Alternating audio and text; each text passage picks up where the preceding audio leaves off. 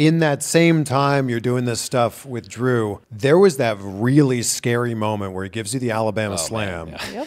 Yep. You landed right on top of your head. Yeah. And in slow motion, your head like folds in, like your neck folds. Yep. Yeah. So first of all, 100% my fault. Walked through it with me, and He when hadn't we done walked it through it, before. he was doing it half speed. You know what I mean? He's not actually finishing it. So it felt to me like, oh, I got to help him a little bit, but I didn't have to help him. And so anyway, that's what happened. It didn't feel great, but mentally and everything, I was all there. And Drew was throwing me over the table and stuff, and I heard Corey Graves say, I don't even know how he's walking right now. And I thought, maybe that was a little worse than I thought. I can't get over the fact that Madcap Moss is moving right now.